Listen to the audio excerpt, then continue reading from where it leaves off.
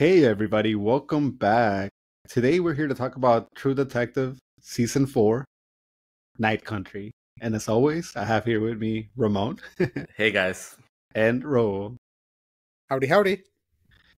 Guys, I'm excited to talk about this. And there's a big reason why I wanted to talk about this show. And it's something that I cannot wait to the end. And I got to ask the question right now. What? And I need your sincere, honest opinion on this. Is Jodie Foster in this show hot?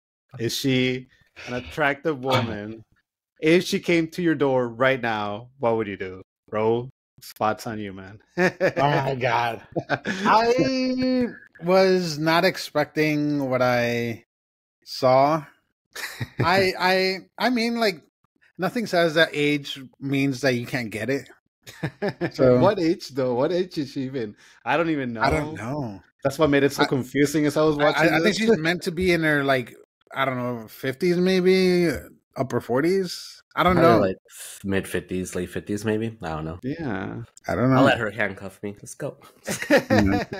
it was a weird feeling, man, because I hadn't seen her in so long, and here comes this teacher I used to have in the back in the day, and she still looks great. And I wasn't expecting that, but sorry guys, I just wanted to know where you stand on that, because like the whole time I thought she just looked amazing, man. Like, I need more of her. Yeah, so much cosplayed as her. I like it. Yes. Thank you for noticing. Her outfit. But all right. Now that we know where we stand with that, let's really talk about the show. Ro, this was the first time you have ever seen a True Detective anything. So what did you think about this season, man? It was interesting. So I thought it was gonna be all, like, I don't know, more law enforcement-y. And exclusively just like detectiving or detectizing, whatever. And then I thought it was just going to be like about that and trying to figure out a case and all that stuff. But then there were these like supernatural type like undertones throughout the whole show that I was actually kind of a big fan of. It kind of gave me a Midnight Mass kind of vibes a little bit, but a lot less creepy. Yeah, but I kind of dug the supernatural part of it. I loved the fact that it was like the indigenous and the like Inuit type of influence that it had, and I don't know, I liked it, and I like how the setting played such a big role in the case and everything. So it was interesting for sure. No, man, that setting, I mean, you right away, it's like starts with the first, I guess it's like the last day of sun, and it's a pretty creepy start to it when all the reindeer just fall off the cliff. But Ramon, I mean, you were the one that said, hey, if you haven't watched any of the other True Detective seasons, this is the time to get back in it. And you weren't the only one screaming at me to watch it. People on Twitter were also screaming at other people, and that's what got my attention, man. So, man, you what did you think about it? Well, I'm glad I'm part of the collective, but no, I mean, yeah, like I was a fan of season 1, kind of season 2, didn't watch season 3. So when this one came out, like I wasn't 100% sure. It's not a show that I jump into right away, but I think you hit it like the nail on the head right away. Is with Jodie Foster being in it, it made me more intrigued because we know she's like a great actor. I just wanted to see her again, and I love shows that I'm not familiar with everything regarding like either the setting or the story. And I feel like the whole thing about the multiple days of darkness in Alaska, it's always been something that's always intrigued me. Like anything having to do with like that barren landscape and just how people survive just their day-to-day lives was interesting enough for me to begin with. But yeah, then once I started watching it, like Raul said, you had those elements of the supernatural, and I was hooked from the beginning because like what show, and it was weird too because I couldn't remember if like, I know season 1 had a whole lot of supernatural and it actually ties into this one, but at the same time I forgot like this one really truly made it like in your face. It was almost like there was a ghost that came back and is trying to get revenge for this murder and things and all this stuff. And yeah, exactly. And it's like, so the beginning, it just felt so different to me. It was talking about the Alaska Nights that kind of to me seemed like it was going to make some great like psychological like mental fuckery going on. And I don't know, I just got hooked. And then I didn't stop watching. I just kind of like finished it. I think 2 episodes were the only ones that were remaining. Once I watched those, I was like, holy crap, like this is so good. Because of how they tied it. And like, you know, I just mentioned, like, we'll discuss it here. I love that it wasn't truly supernatural, but kind of. And I don't know, it was just something really fun to play with. It did so many good things that really mess with your mind. I mean, I want to say this one definitely felt a lot more supernatural than the first season. Because I think in the first season, I thought it was more of a cult and not really any supernatural things to it. But that means just that I have to go and do a rewatch because it's been so many years.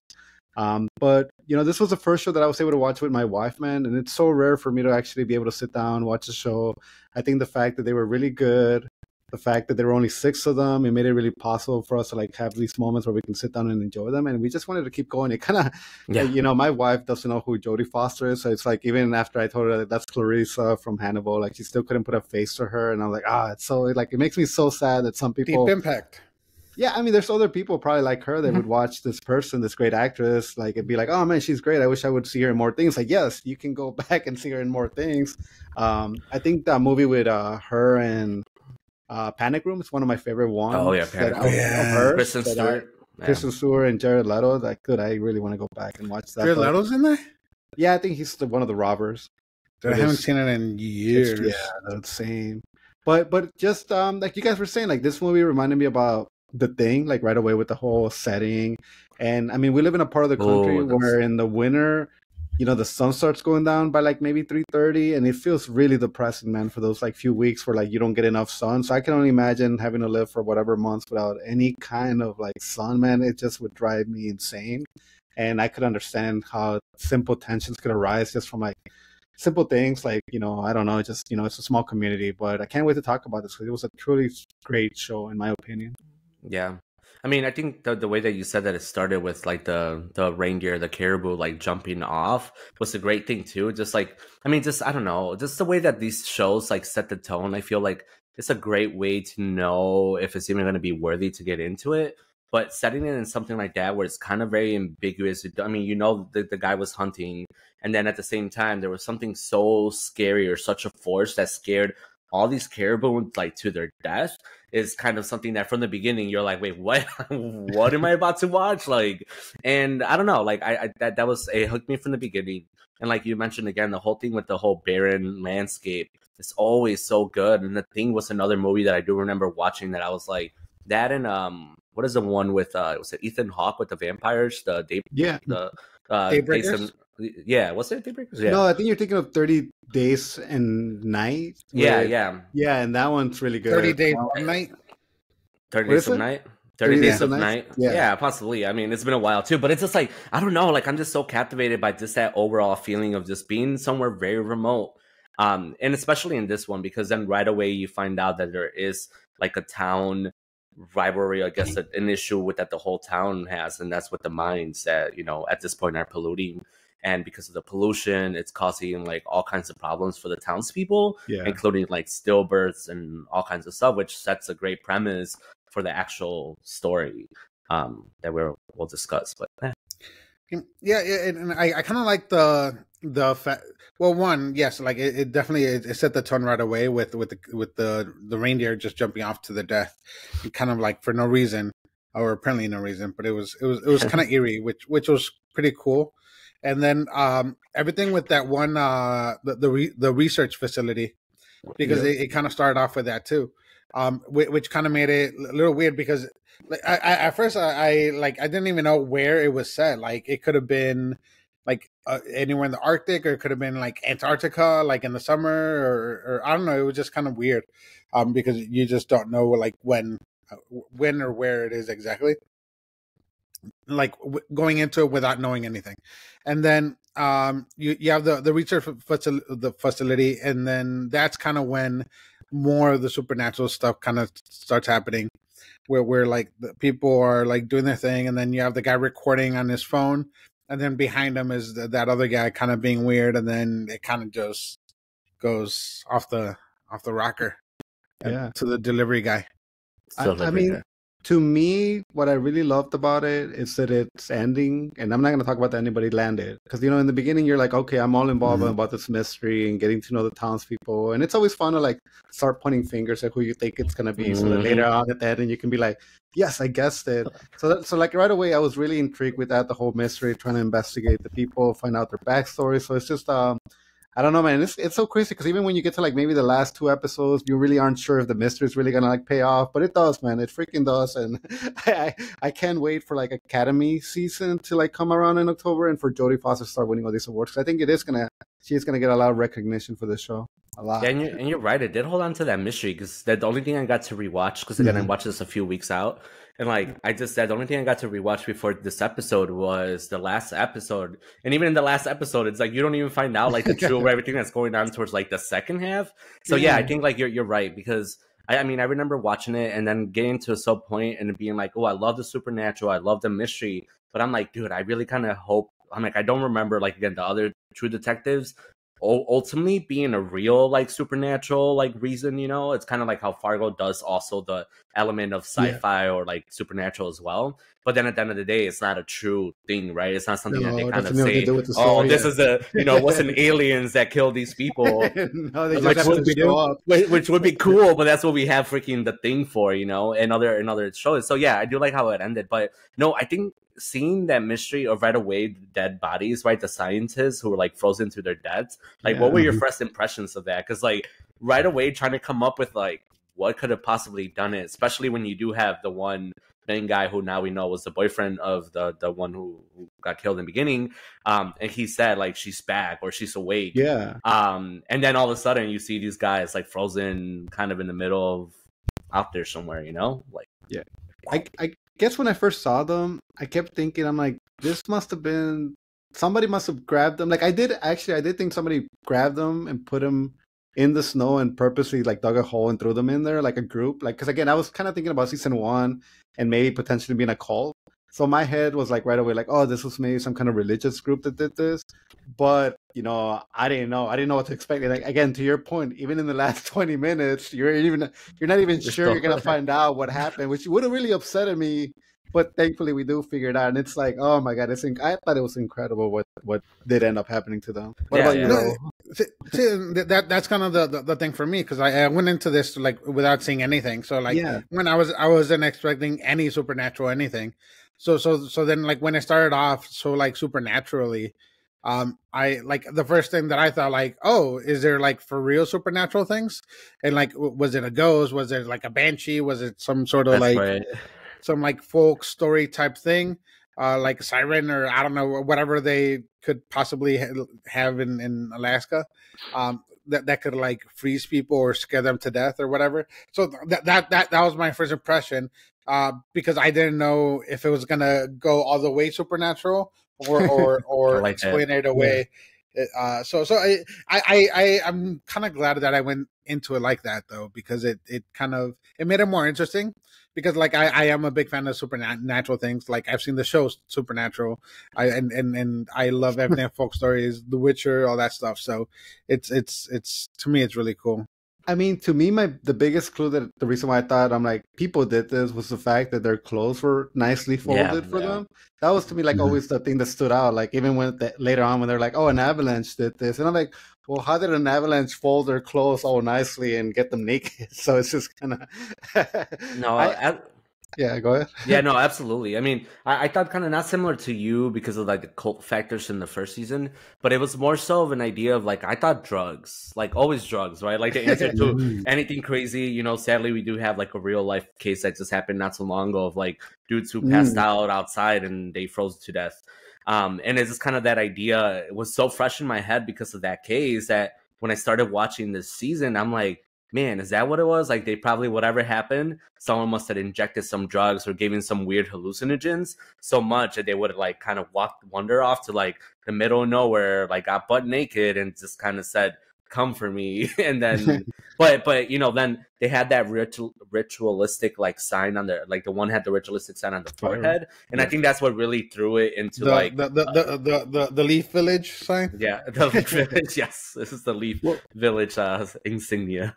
Bro, we're just gonna tell you, because it's your fault you didn't see season 1, but the spiral is the big connection to like the first season. Yeah. And I don't even remember really what the spiral even had to do with the first season, Don't spoil it. besides like a mythical, maybe like they believe in this spiral thing, like they were worshiping it almost. Because so I don't really The even Leaf understand. Village. The Leaf Village. Yeah, There's a well, reason for that. All Naruto lovers know why. It's so, important. so so honestly, at the end of the Konoha. season, I even questioned, was the spiral really needed? Does it really mean anything? So I really need to know more about the spiral. Well, I think we'll talk about it more when we get towards the parts of later in the cave, because I did want to address it. That was a beautiful scene. But yeah, I mean, in Raul, it's not really a spoiler, but in a sense, it does. Like the spiral was something that kind of referenced to season 1, but I think it just had to do with like the history of these places. That that there is some kind of not supernatural, but like some ritualistic like life previously that before these cultures that we all know of, like Jodie Foster said towards the end, like Alaska's been here way longer before than it was even named Alaska, right? And so I really like the lore of just knowing there's something like an ancient civilization that we didn't know of that created this like symbol and this worship, and therefore like in season 1 was part of kind of what played into that story. But again, they don't connect Raul, just so you know. It's not like anything crazy like that, but it's just like a little Easter egg sort of. Dude, like you just gave me goosebumps for like, talking about it. I wasn't ready for that, but yeah. Well, that's why that cave scene is really important, when we'll talk about it later, because I just really like, I just love that let's talk about some other characters that are introduced in the first episode. I mean, the biggest one that's also a big part of it is Officer Navarro. That was really kind of like cool. Like, she's really cool. Her. I didn't really thought they had a connection with one another based on the first episode. I'm like, okay, like I was trying to understand it, like, how do they know each other? Like, it really took me a while to really understand that they used to be partners. Yeah. And obviously, that kind of later on in the, I think maybe towards like the middle of the episodes, you find out more about that partnership and why it ended. But yeah, it's just like Navarro, I didn't know what to really think about her. Obviously there was like a tie with the, that case that she was trying to solve herself. Yeah. I mean, that's another beautiful element of the show, too. It's like, do you have the indigenous people to this Alaska area, right? Mm-hmm. And so Agent Navarro, like, plays a huge role because she's someone that's mixed and part of this community. But, for whatever reasons, we know that she left.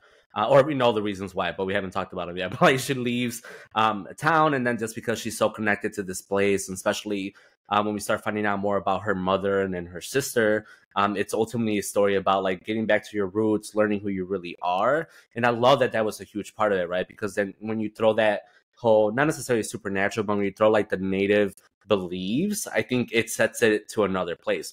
Not saying that all like natives like beliefs and stories are supernatural or not real, but we know that sometimes they are kind of chilling, right? Because we hear these things of certain stories throughout the Americas, and there's always like some weird of like some sense of like this is supernatural or star people that came to Earth and all this stuff.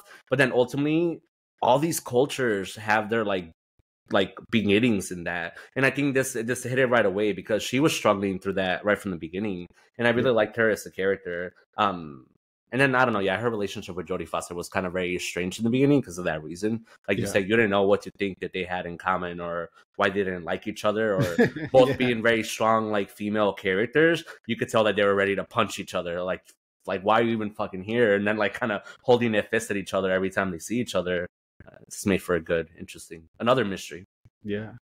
No, with Navarro, I wish we would have gotten more of her scenes when she fought in one of the wars that she was overseas somewhere. Oh yeah. Like you get that in the first episode where I think one of her like fellow members like gets set on. I remember like her being like almost like half her face was messed up or potentially dead. I don't know, but it was like she was talking to her. You forgot already, Raul? You forgot already, Raul? But yeah, like in the beginning. So I thought, we were going to get more of that explanation as to like, oh, this may be the reason why she's so connected and able to see all these things. Not just the fact that she's a Native American, but also because she's had these experiences in her life first with her mom, next with, again, her all being overseas and, seeing that. Again, you try to explain that scene better so that Raul kind of has an understanding of it. So because I obviously I'm kind of failing on it. Yeah. Well, no, I mean, obviously, so like we know that Agent Navarro has like other things that have to do with her family, right? But there was one scene that she had a flashback of her being like in somewhere in the Middle East or somewhere off like in a war. And then Well, one of her, she has like several of those flashbacks. yeah, but they're like all in the desert. Yeah, but they're all the same situation where in the beginning they show that one of her like mates, one of her fellow soldiers, got So either shot like on the head with like a big caliber weapon because she just has yeah, like a big old hole missing, or either a mine or something fractured on the side of her.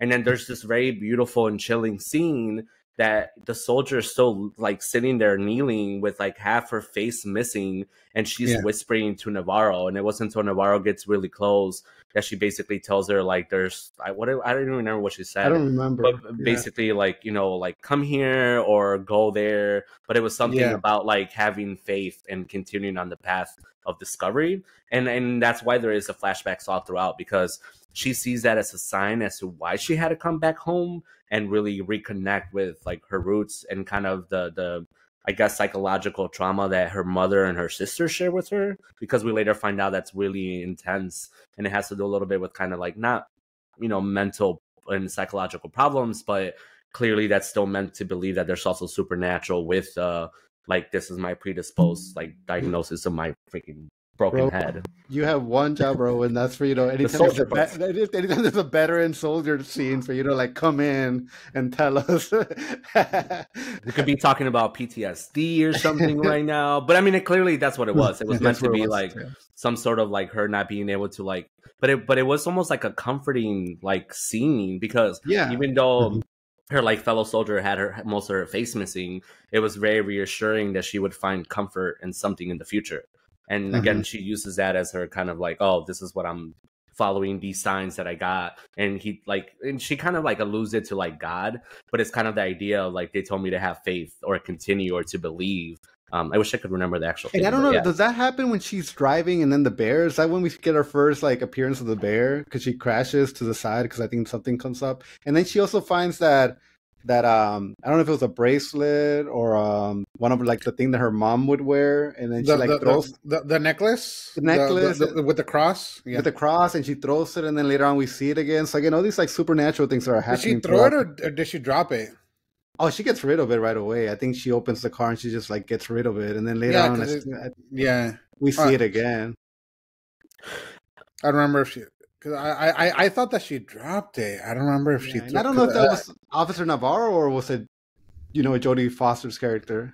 Yeah, Jodie Foster's the one that takes off her necklace in the last episode. After she has like the little incident where she falls into the water, she comes out of that and she just kind of like becomes a believer, and then she takes the necklace off. Because like, I mean, that's another thing this show has to do, is really testing your beliefs, right? Yeah, you have someone, and again, failure to our intro kind of being more goofy and talking about Jodie Foster that way, but I mean, this show is very much about like women, not necessarily women empowerment, but it's like the strength of these female characters, because both Jodie Foster's character and Navarro's character are dealing with like a lot of trauma, a lot of like things that happen to them that we don't know about right away. So we're seeing these beautiful like, you know, flashbacks and these little mementos of like the polar bear with the one eye, right? Yeah. Of the soldier with the half a missing face. And both of them are having these like conflicts, like inner conflicts that later kind of you see what tragic thing happened to them. And they kind of not even overcoming it, but just kind of learning how to deal with it more.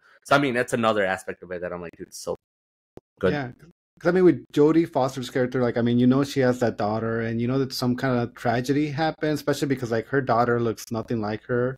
So, you know, it's clearly later on, you know, like you right away you find out that that's just like her stepdaughter. Her stepdaughter.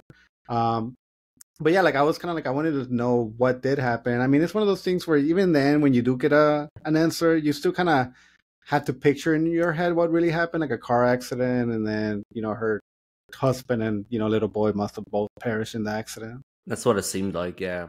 So I mean, they keep it kind of a good mystery. And like I said, just even rewatching the last episode, they gave you a little bit more. They show like the crash, and then they show her kind of like breaking apart, like falling apart once she finds out that her son is dead. And obviously not even speaking to her like revelation and everything going on in her head, but yeah, like you see more of it, but it's never the most. Like you never see like who hit him because it wasn't important. You don't see anything else about any of that situation. You just see finally more that the son did die because of a car crash.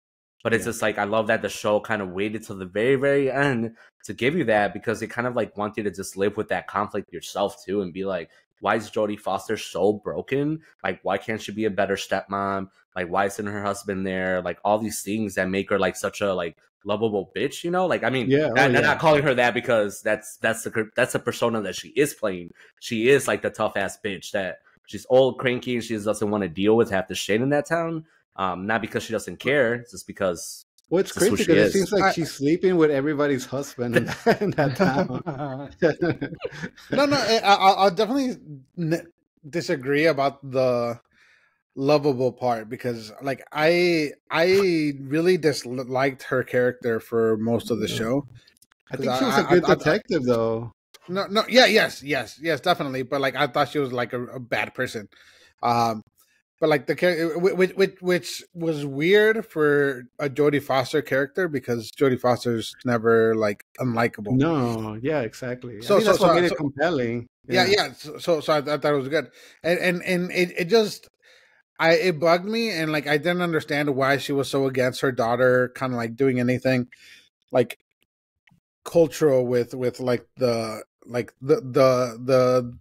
thing on the chin, like the Oh, the lines. tattoo, Well, yeah. Yeah, and like different things like that. Like I understand her not wanting her to like go protest in front of the factory or whatever and stuff like that, but like the doing anything cultural, her opposition to that kind of seemed kind of weird and extreme, and I didn't really understand why. Besides possibly her being like slightly racist, Yeah, which yeah. is I don't kind know. of it's funny because it does make you think that, and you don't want to believe it. Like I I remember having know. those same reservations, and I meant lovable in the sense because I think at that by the end of the season, you have to really appreciate her like determination, especially with the relationship with Navarro, and like she's not giving Mhm. up on her, and also just the fact that she wasn't giving up on the murder case of that one woman in the beginning, right? I forget her name, and I should remember it before we continue talking Yeah. about it, but no, like I agree. Remember watching that and being like, why is she so like anti her stepdaughter, or she was just so controlling over the stepdaughter? Not like terrible, but like you could tell that she wasn't letting her do a lot of things.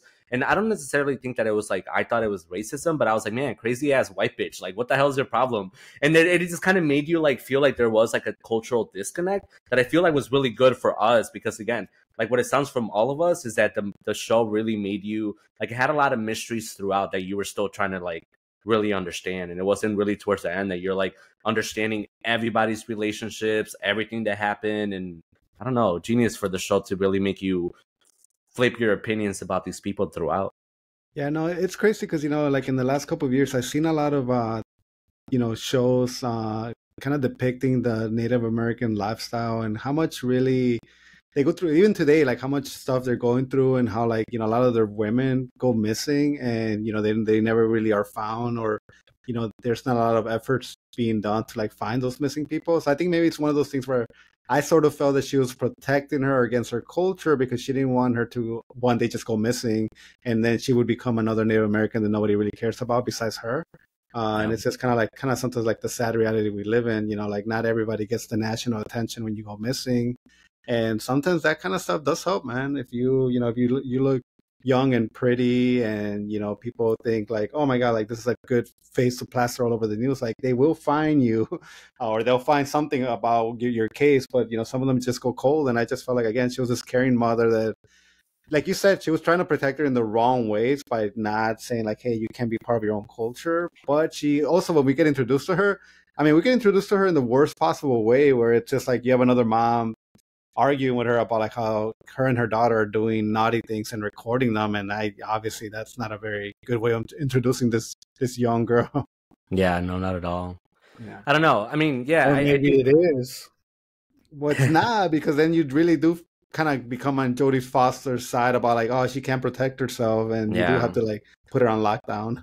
And I mean, and kind of to mention a big key plot of the show so that we kind of catch ourselves up is the whole idea that, at this point we find out that the reason why they're so devoted to this case is because there was the murder of this like woman like in like 3 years in the past or something like that.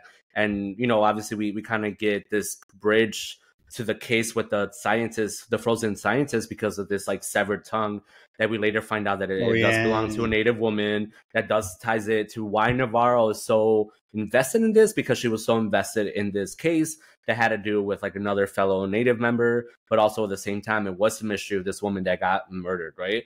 And then again, the plot point that connects all this is, and why Jodie Foster's so overprotective, is because you have this mine that is clearly like causing so much pollution, right? And we know that this kind of has created this distress in the town, because you have like most of the native population as well as some of the other like community population against the mines, because they're polluting the water, they're polluting the earth, they're causing all these like defects and or illnesses within the people, and then kind of like stillbirths with some of the pregnant women. But then at the same time, this mine is like the one big job source in this town. And so it's like there's this like conflict of like, you know, is it good or bad? But what Jodie Foster knows is that because there was that murder in the past and they never truly connected it to the mine, but they kind of all suspected it, she's clearly being overprotective of the stepdaughter, because she knows if she hangs out with the people that are like the what is it called? The activists that are anti-mine, then she's endangering her life even more, because clearly they're more connected than we know. Dude, I've seen plenty of movies and shows where like the corporate CEO is like, we have to get rid of this person, or we have to do this to like the whole town to save the company, or save our stock. And I don't know, man. I don't know if like there's truly people in this world that's like, no, I have to go to this lane to make sure that the factory stays running. But yeah, it sucks, man, because imagine, like, I don't work for McDonald's, but if I knew McDonald's was kind of causing obesity and maybe the food's poisoning some of the people, and we don't really talk about it because it's just something that we don't talk about it because we all really do appreciate McDonald's being in every corner. But it's just like, man, how do you continue to work for a company like that? But at the end of the day, when they're paying you and your check is nice and they're giving you benefits and all this stuff, it's a little bit easier to just look the other way. And it kind of sucks, man, because I do wish that we could all just say like, no, we're putting a stop to this. But it's just like, I don't know how that, unless aliens attack, I really don't know how corporate greed is ever going to go away, honestly. No, but I think that's why it's more significant in this small town, because you think that it would be to such a level. But yeah, when you have a company that's providing the majority of the work and the money to this town, it's even harder to say like, hey, I'm going to be against this, because clearly you see where that ends you. Like, it did get someone killed. And I don't think, and it wasn't even like directly related, but it was kind of, but just even the fact that at least they use the mine as a resource to kind of move the body and do things with it. The mine was totally okay with anything that would happen in order to protect their profits. So I'm laughing a little inside because, I always hear about like how people go to Alaska because there's jobs and they're going to pay you good. So people like, they don't even know nothing about living in Alaska, but they take they do the deep leap of faith, and they're like, all right, I'm gonna move to Alaska, and hopefully the job does pay well and all this stuff. But I keep reminding myself of Malcolm in the Middle, where Francis, which is like their older kid, goes to Alaska for these jobs, and at the end of the day, he's like living in like worse poverty than he could ever living back in the wherever they're from. That big lady. And it makes me feel like that. Like, I wonder at the end of the day if it's really worth it. Even if like you go to Alaska and they're paying you like $45-$50 an hour a job, is it really worth it to be doing that for even a year? Like, I don't know. Part of me just, unless you lived it, I don't really know if I could say yes or no to that. Yeah, to be so isolated, I don't know. Yeah. Especially, again, once they talk about those like days of darkness, I don't know how I would survive that. That's the whole thing with that's so alluring to me, is the fact that you have this moment where it's this repetitive darkness, and already the mind gets so freaking crazy at night. If you know what I mean in general, like, I think that's when we all just kind of get a little loopy. But can you imagine so much repeated like darkness and the same? Because like that's something that is happening in the show, right? Because they allude to that, like the days of darkness, right? And they count like number 2 day of like full nighttime. But then at the end of the day, like, you almost forget that as you're watching the 6 episodes. But then you're like, holy crap, yeah, that's right. It's been completely pitch dark the whole time. Well, I don't know. Every time they keep doing the calendar, I'm like, oh, it's almost Christmas. Oh, it's almost New Year's. So I just always kind of like was kind of associating. That was kind of making me feel not as bad for them because I'm like, technically this is kind of like a happy time, you know, like maybe once it's past like Christmas and the 31st of the year, the New Year's Eve, maybe it gets more depressing. But I gotta imagine the first week's not, it's not that bad. It can't be this bad. Well, shit hit the fan during those holidays, that's for sure. Yeah, and then if you also think of like the opposite too, like I don't know if you guys have seen like Insomnia or Insomniac with Al Pacino. Yeah. Oh yeah. Yeah. Because I think that's the kind of the opposite premise where it's like it's always day, because the same way how it's night for like continuous days, it's day for continuous days during the summer too. Isn't that the thing with Iceland? If you travel, it's like at certain times of the year, like you almost get like daylight the whole like day for most of the, like there's no nighttime, right? That's what it. Yeah, what you happens. have like long days and long nights, and I don't know, like where in the year they fall, but yeah. Yeah, you're the one. In the summer, it's long days, or on the summer solstice, and then on the winter solstice, it's a lot of night. Yeah, I don't know how any of these people, and that's the whole thing I kept thinking of as I was watching this whole season. I'm like, I don't know why any of these people live here. I don't understand how they're surviving. I don't understand why they don't just like get out of there. I don't know what's stopping them. I don't care if it's like your so and so gave you this land and you're pretty much not paying anything for it. It's like, I don't know, man. It just seemed terrible. Like, you know, we come from parents that, you know, they dream about going back to the old country, but I can say, at least in the old country where we're come from, like it's nice sunshine. and warm. It's sunshine. It's not freaking winter.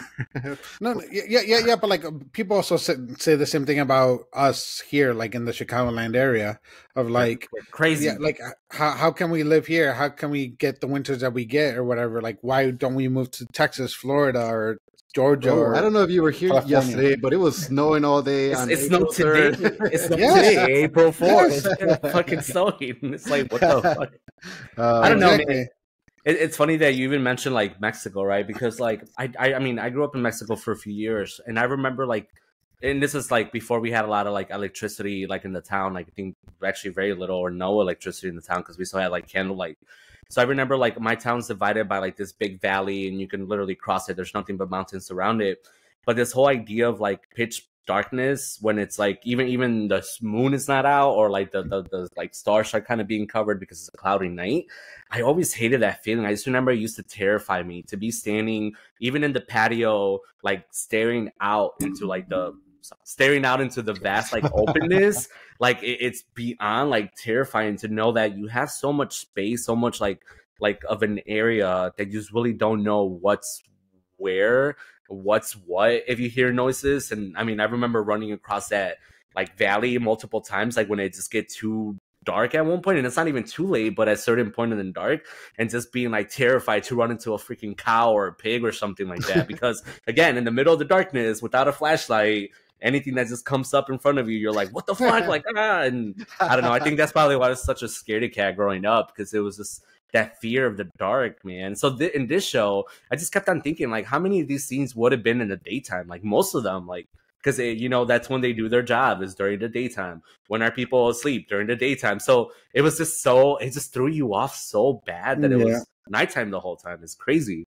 Dude, one character that I want to talk about, which is probably my favorite character in the whole, show, is Peter, which is kind of funny because he also ties to like the worst character in the show. But Peter, man, I felt bad for him because he was getting a lot of crap at home, and I think his boss was taking a little bit of advantage of him. Oh yeah, you know, but a lot of it. A lot of it. But he was learning so much from her, man. Every time that I saw their scenes, I'm like, whoa. In a way, this counts as like experience, and this is going to help him. Right question. Yeah, this is going to help him in the long run. So I could see his obsession with like, I do want to spend most of my time with this lady, and I do want to learn from her, and I do want to. Anytime she orders me something, like I do want to do it for her because it's probably going to lead to like a great career path. And also, he's learning so much. I mean, we know he wasn't sleeping with her, even though he probably could have, just based on what I saw from Jodie Foster's character in the show. And Carlos just got some fascination for Jodie now.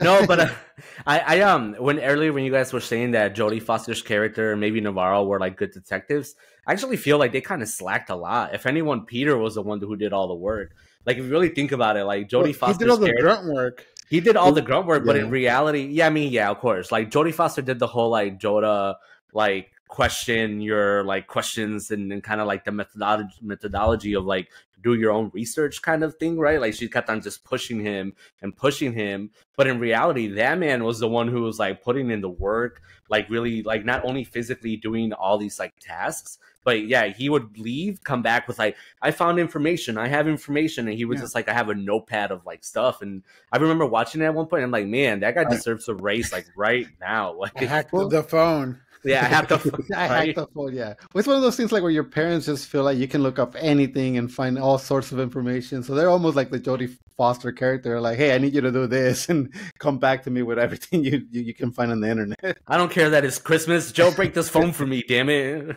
Well, Apple phones don't do that. I don't care. Do it. Didn't he like face recognition one of them just by going up to like the dead body? It's like, I'm gonna do that.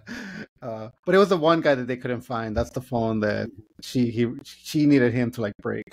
Yeah. The Android phone, probably an Android for sure. It was an Android. I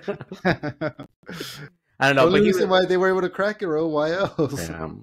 He was good. Other bits of the mystery that always kind of had me fascinated too was the whole twist and shout. Like the whole Ferris Bueller Stay Out, like scene playing over and over, and that song was something that I was really, really like invested in finding out why. One, Jodie Foster fucking hated that song, and two, why it kept on turning back on and it would keep playing and playing and playing. And then we later found out that it did connect to one of her previous cases, but then also wasn't it maybe also with her son too? Like, I know definitely had to do with her previous case where they walked into the guy who had abused the mother and child, and then Navarro ended up shooting him. Yeah. Which that was another big kind of little bit of the story that they clearly had a secret together. And later you find out that, you know, Navarro shot a person that should have gone into custody, eventually get arrested and have a fair trial, and he didn't. And Jodie Foster helped cover it up. So, I think it was Jodie Foster that shot him. No, because Navarro said that she was about to shoot him. It was all the way around.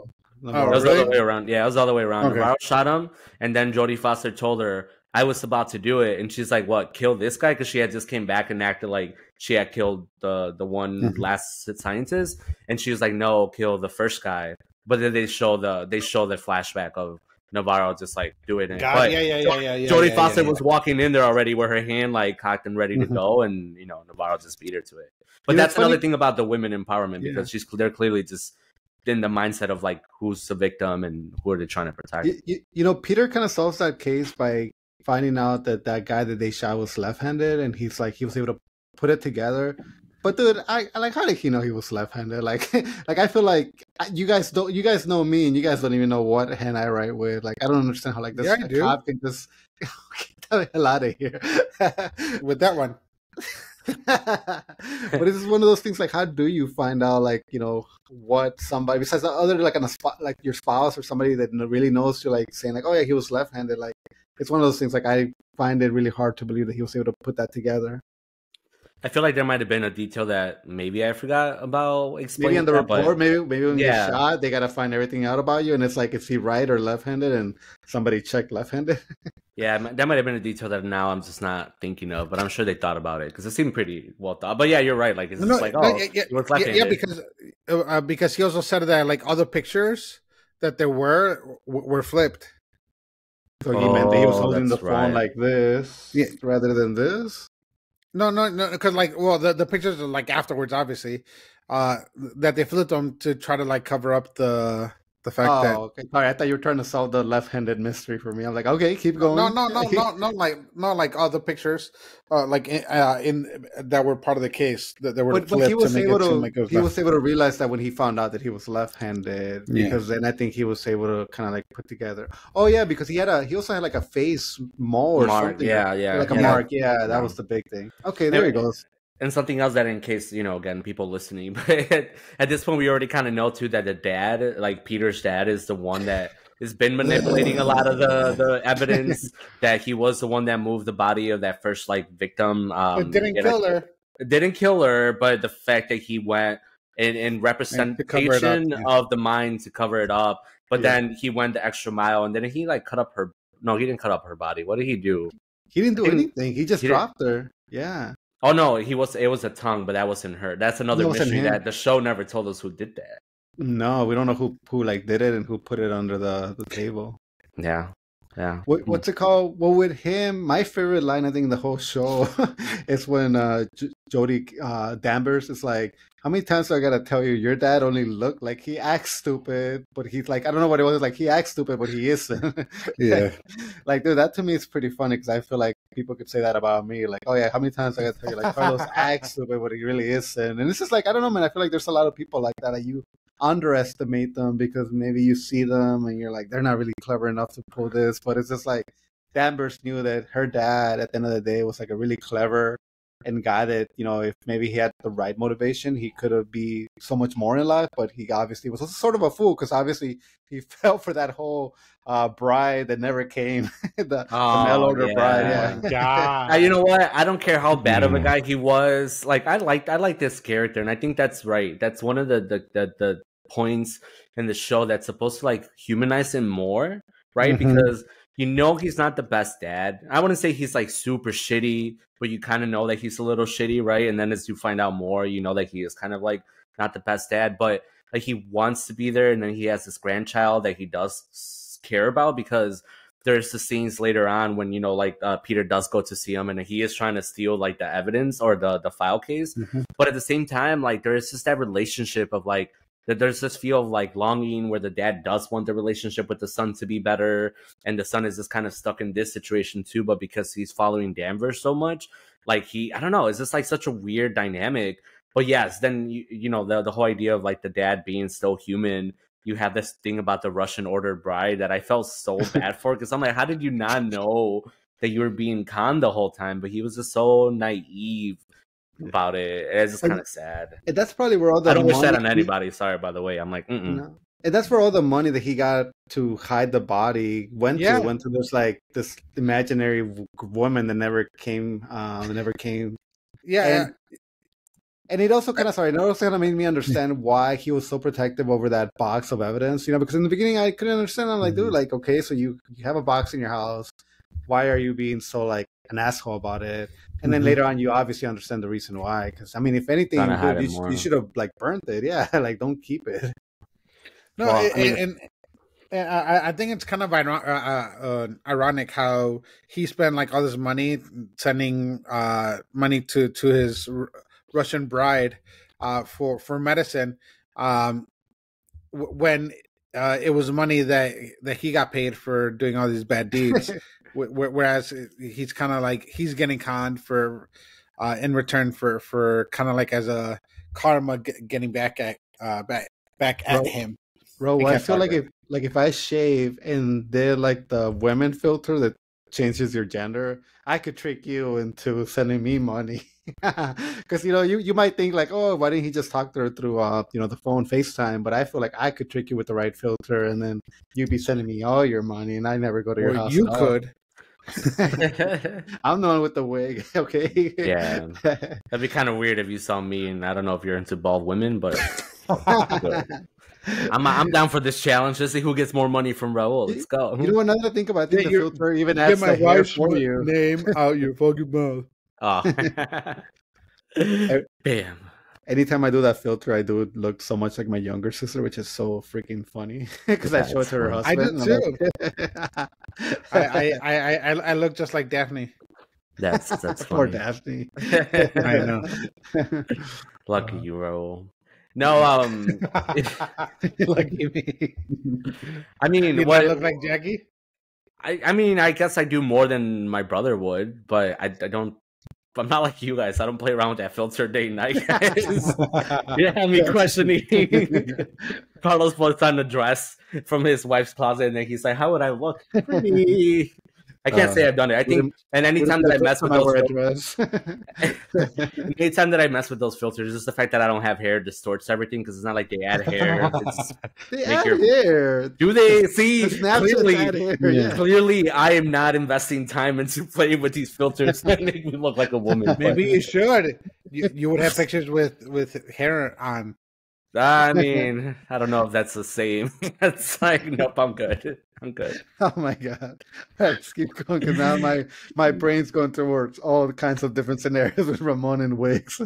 No, at this point, I'm just waiting for people to to be watching this and then like with their phone putting the camera on the video to see what we look like as girls. Okay.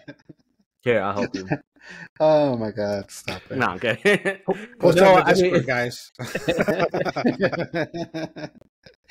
Okay. Okay, so yeah, with Annie K's murder, right? Like now that we're getting Yeah. towards, I guess, could jump towards the end a little bit more. Mhm. Well, no, I mean, I guess since we're talking about Peter and his dad, I love the fact that he freaking shot his dad. I did not expect Oh my that. God! Did not Whoa, expect whoa, that whoa! whatsoever. Can you Go talk back to about? where? Yeah. No. I forgot that. So I kind of missed this by a little, but like I missed the scene where he rescued his son from the ice, where he told him the story about how he like saved his life. When he was a little kid, he was like skating 5 years yeah. old under the ice and stuff like that. And I think to me that added even more like this idea of like, man, like not only did this man hurt you, but he also sort of in a certain moment in your life saved your life. And then like it's one of those weird things like now your son 15 years later is like shooting you and killing you. It's like I don't know, man, it like fucks with you in so many different levels. That was the conversation we're having. I forgot with this whole cross-dressing and wigs that we were talking about. Yeah.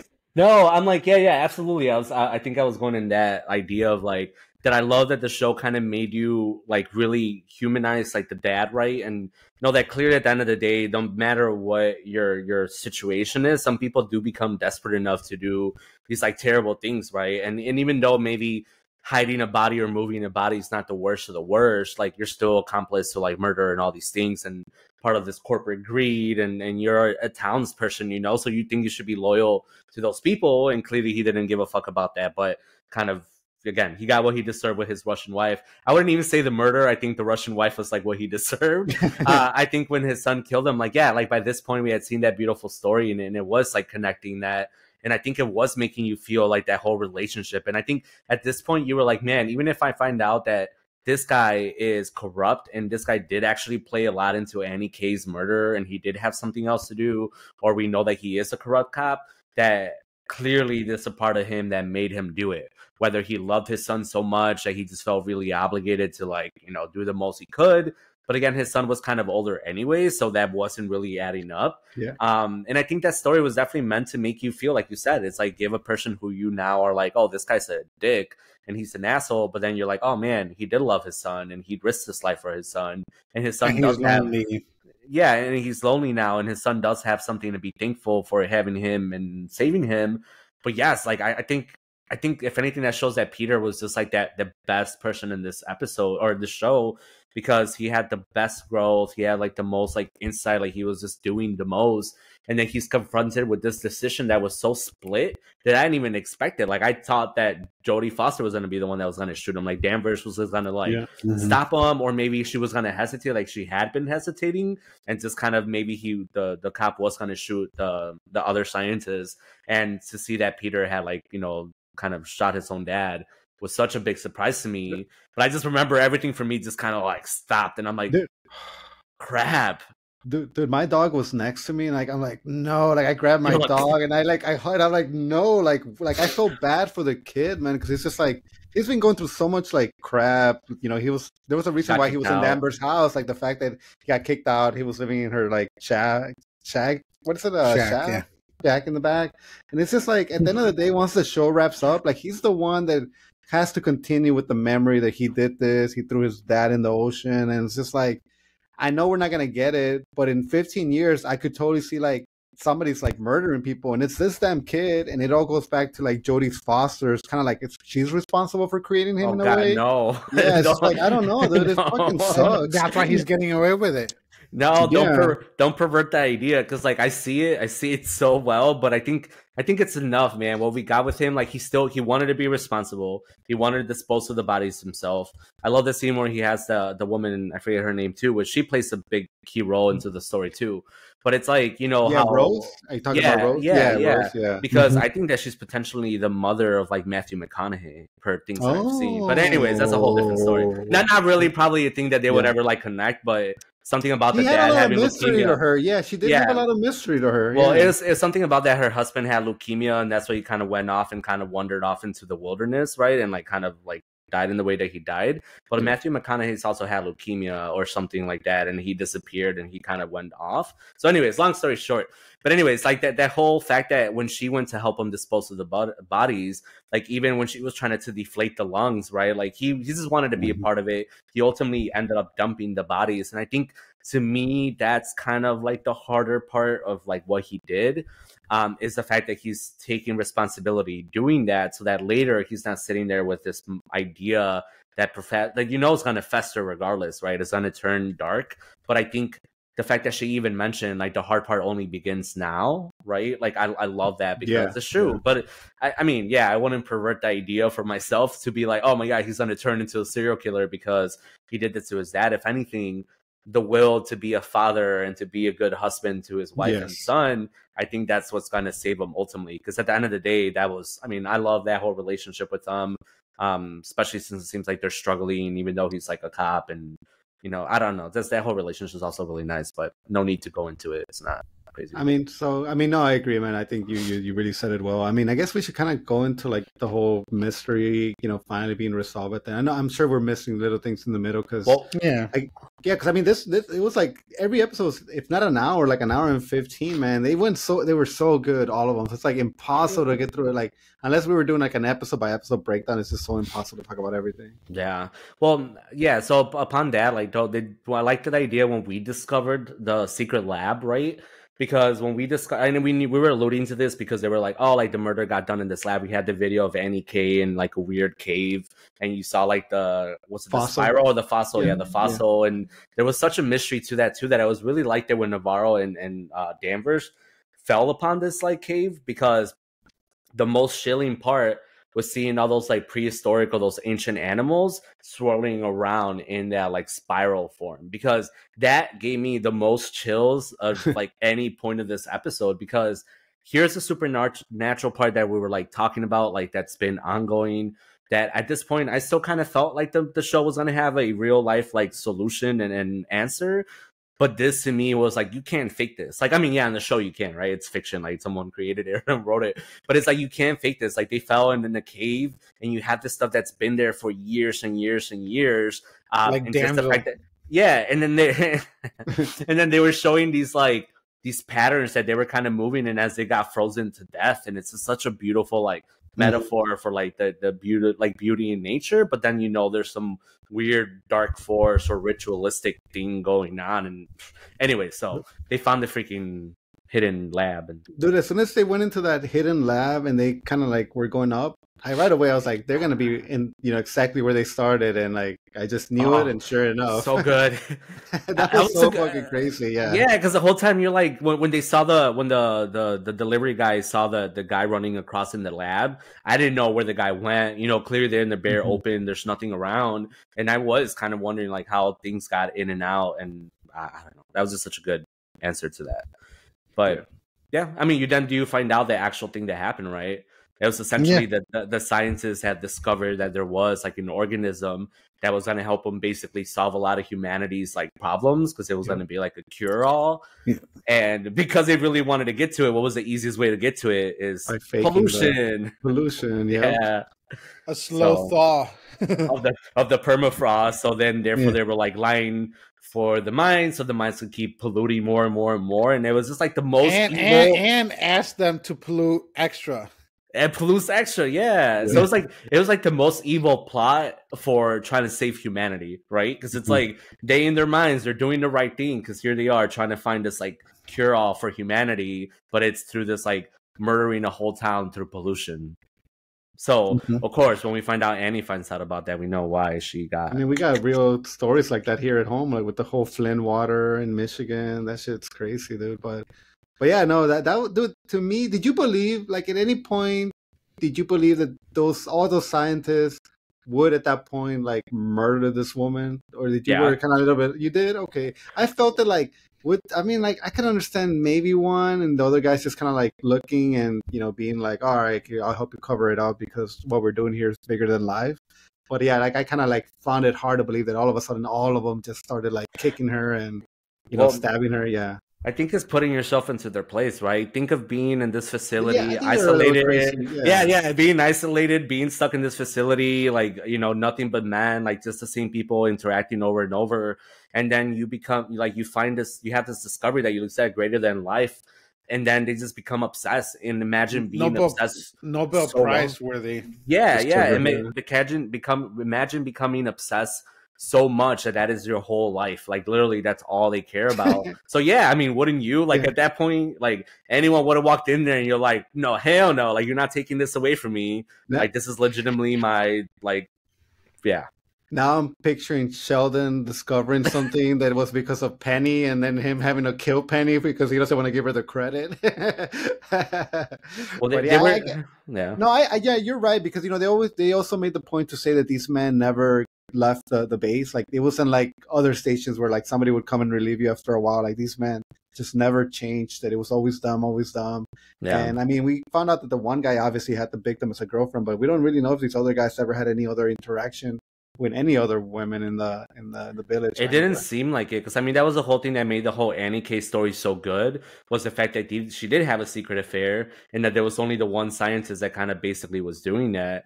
But at the end of the day, I really do like that it was kind of a romantic, well, not a romantic, it was a horrible death.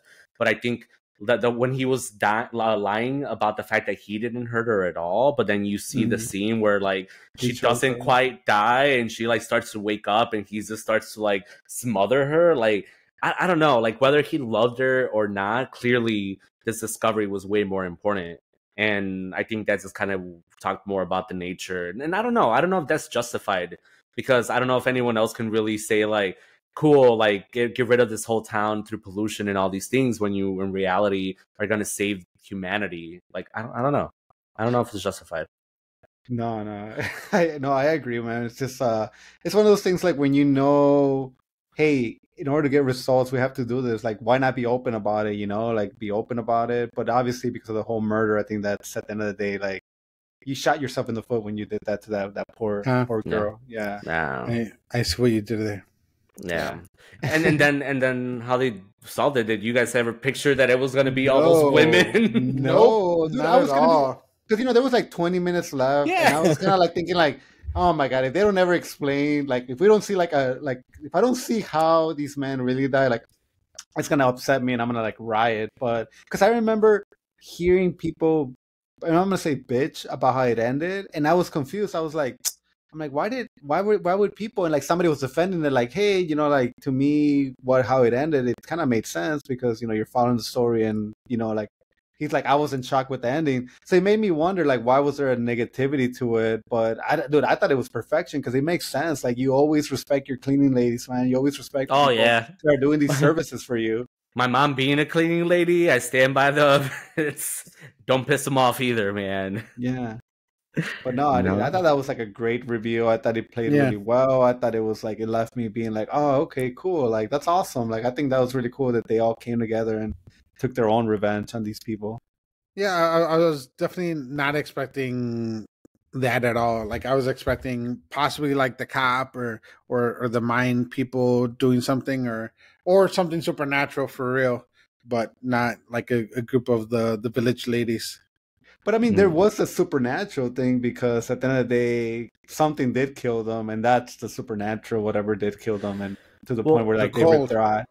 The cold. No, I mean, they would be able to come back. They're like, we threw them out there, and if she didn't want to take them, they would come back and they would find their clothes and be okay. So that's another thing that we didn't talk about, and I know we're towards the end, so we don't have a lot of time, but it's like when Navarro's sister, right, and her mother beforehand, like they were dealing with some, like, I wouldn't say mental illness, because that's exactly what the show wanted you to believe, but it was clearly tied up with some spiritual like beliefs, right? And it was more not necessarily deteriorating at the mind, but it was more of like connecting to the spiritual world, where these spirits were like come, like follow me, like be freed by like walking into the middle of the frozen ocean, which her sister did do, and that was kind of also really sad moment for Navarro.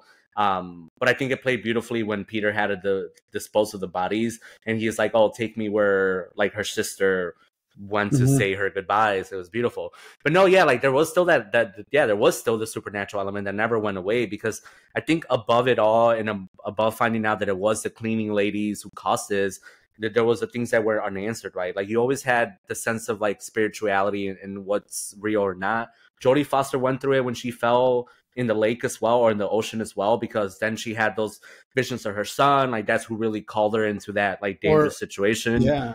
or Rose when she saw somebody Oh, that's supposed to be dead, her and husband. then that Yeah. yeah, and that's how she found the bodies. Yeah, yeah. And so and it was the same thing too. Like even at the end, right? Navarro, like she walked off, or at least that's what the show Almost, made you yeah. think, that she also walked off into like the vast openness. And I think the her It's the that they're next. talking about, I don't know if it's like nature or maybe it's the spiritual being that, you know, they all kind of believe in or what it is. But I think ultimately it was still really beautiful to have that, because yes, the tongue is one of those things that it never really explained. So But you do see her at the end though, like you do see her with Jodie Yeah, Foster. but Jodie Foster not walks out and gets her and then brings but her not back. And but no but well, yeah, but like remember the scene where she's like, and whatever happened to Officer Navarro, and she's like, I don't know, Yeah, like you yeah, may I never don't know. see her again. And Mhm. she walks, and I don't know if it was meant just for that scene, but like Danvers walks out into the porch and she sits down, and then Navarro just kind of appears and stands on this like doorway with the Yeah. sun shining through, which to me was very like open door into like the afterlife. Come on, Exactly. man, guys, we I don't talk about know. this all the time, but yeah. This is reminding me of freaking Batman, the third Batman Rises or whatever, where it's like Michael Caine at the end. It's like sees Batman Oh sitting yeah, across the table, and it's like he nods in at him. It's like, France or okay, was that? whatever. It's like, was that real or not? It's another one of those. I No, think, yeah. I mean, but I'm saying it left it like that to me. yeah. That Oh, okay. scene at the end with Navarro, I felt like Navarro died also. Like she See, I feel wandered like she off. didn't. No, I feel like she didn't. But again, I think this is how Clothes they on. played it. She I didn't get know. butt naked. You just want to see everyone butt naked, Carlos. I just feel like if you're No. gonna go into the ocean to kill yourself, you gotta get butt naked. Yeah. No, but I mean, I did like that they kept that. I don't know who took the tongue. I don't know who put the tongue there, but it's like, I don't know. I Yeah. think that's a part that I'm okay with. Like, I like these little bit of elements of like that, of like mystery or dark But yeah, or that kind of occult started the or spark with like supernatural. them really diving into the the mystery of it. If it wasn't for the tongue, like that wouldn't. They might have just said like, "Oh, missing scientists," and like they would have just called it. It's like, "Oh, okay," but like they Yeah. saw that there was like a bigger picture to this. And there's more that we don't know, because like I mean, in the past when I looked up things about the other seasons, especially with like the season 1 and the cults and all that, like there's definitely things that tie more to this. Like I've heard more of like Lovecraft approach to this season, and that there is like little Easter eggs and things that do point to like stories and more supernatural things. So maybe it is kind of deep diving into it more through seeing other people's like actual analysis of it to like understand better. But from the perspective of this, Raul being the first time he's seen any True Detective, like I loved it. It was so good. Dude, I hope cool. that this sparks like, okay, guys, like True Detective is back on. Like we gotta just get the best celebrities, the best story, and like really hit it like going forward. I mean, it's impossible. Even Fargo has had like 2 really not great seasons, but it's just like I do hope that they use the momentum from this season to like build up on like the story and like, okay, people really want to connect these by having this spiral mystery and like, yeah, Ramon, even if what you said about like Rose and her husband possibly being related to like Matthew McConaughey's character, that would be freaking awesome. Like I would love that kind of connection to it. Yeah, absolutely. Can I say like a thank you to True Detective season 1 for something it did that I don't think people really talk about? But the one thing I want to say about True Detective season 1, I think it's the reason why a lot of A celebrities started doing like television, started doing like Netflix, Hulu, FX. It's because I think people, when True Detective came out, like people recognized like, oh my god, Matthew McConaughey and what's his name, Woody Harrelson. They're doing such great acting. This is freaking amazing. Can't believe you can tell such a great story in like 10 episodes. And I think from that, a lot of celebrities took note, like, oh my god, it's possible for us to like sign on to a show, do an incredible first season, and then be done with it and be recognized for our work. And I think it's like True Detective is truly what started that. I think before True Detective, there wasn't really a lot of big time celebrities like taking on shows for the recognition, maybe just more for the money.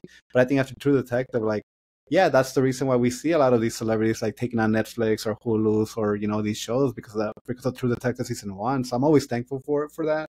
Because again, I know you gotta see season 1 and wake up to know what we're talking about. I don't know, but yeah, Spiral's taking in. TV's come a long way, so yeah. No, yeah, and I don't know. I'll watch it eventually. Yeah, no, it's no pressure, man. Unless there is really like a big connection, you were like, oh my god, I No, gotta. there's nothing. Yeah, nothing directly connected like that. But I'm a fan of cults. I saw the Killing or whatever with Kevin Bacon. Which one? Oh, the Killing, the Fox show. Yeah, It's a Fox show, right?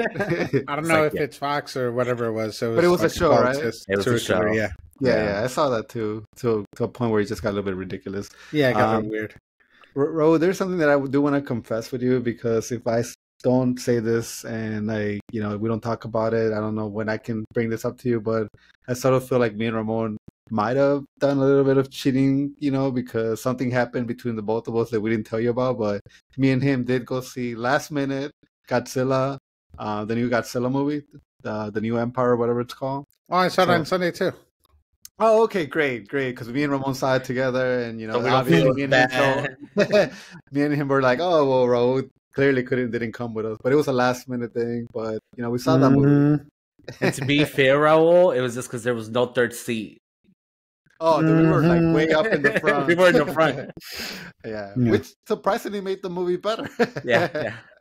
Got a little whiplash going like, like. I just want to say I had a lot of fun watching that movie because it was so dumb that it made it so good. Fuck yeah. Yeah. I think those types of there's some movies that you don't watch them because they're good. You just watch them because they're fun. They was freaking fun. Though. And King Kong's words, fist pump, yeah. Dude, I'm always gonna be a Godzilla stan. Like that's my guy. But dude, I feel like you can't have another Godzilla movie without Kong. Like Kong just brings so much to the table. Like I never realized it, but like he just brings like a lot more than Godzilla. He has so much personality. Yeah. Yeah, you felt the loneliness for him. You felt the longing. You felt the pain of his tooth. Yeah, the pain of his tooth. Oh, poor guy, man. He was so miserable. I wish somebody would talk about how he's probably gonna die from radiation in a couple of years, just from always being up on like climbing on Godzilla, and like nobody talks about that. and taking the breath on the axe. Oh yeah, that's right. Yeah. But yeah, no, I need more of these movies to come out soon. I might go back and rewatch some of the old ones because I've actually saw a video of Dan Murrow talking about all of them. Yeah, I know. So like some of them I haven't seen it yet.